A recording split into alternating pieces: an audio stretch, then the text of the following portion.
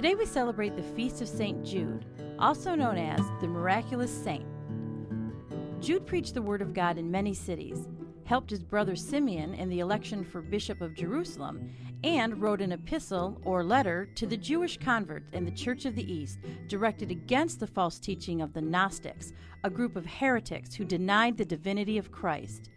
Because he stressed so strongly that the faithful should persevere during the hardest of times in his New Testament letter, he is the patron saint of desperate cases.